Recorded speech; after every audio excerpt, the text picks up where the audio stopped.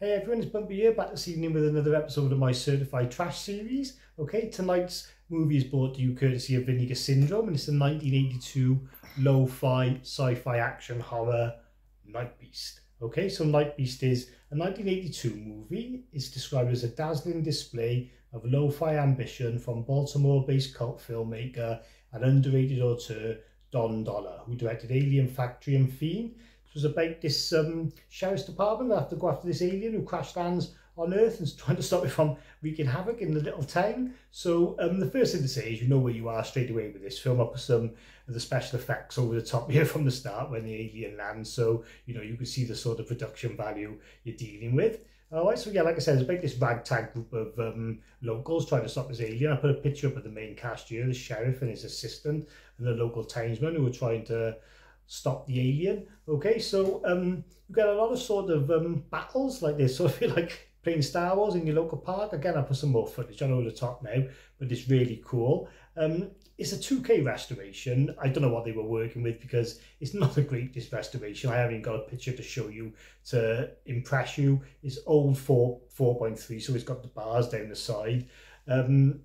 And yeah, it's got like marks on it, like when you used to watch a film back in the cinema days in the 90s or whatever, before they had digital screens, and like there's like blue lines down here and there. But like I said, it only adds to the charm, really.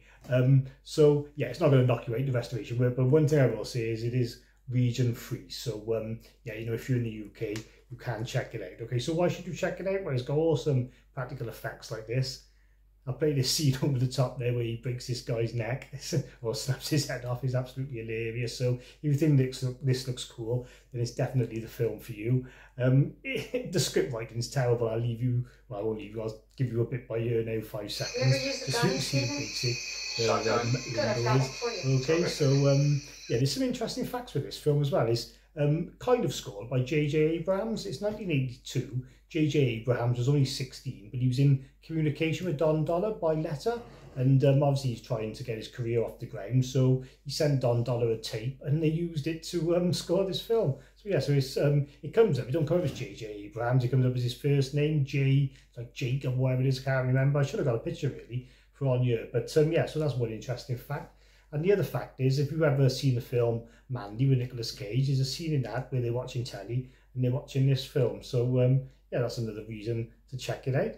Okay, so I've been Bumper then. This is Nightbeast. This is 100% certified trash. So check it out if you get a chance, and I'll leave you with this. Don't call me Bertie!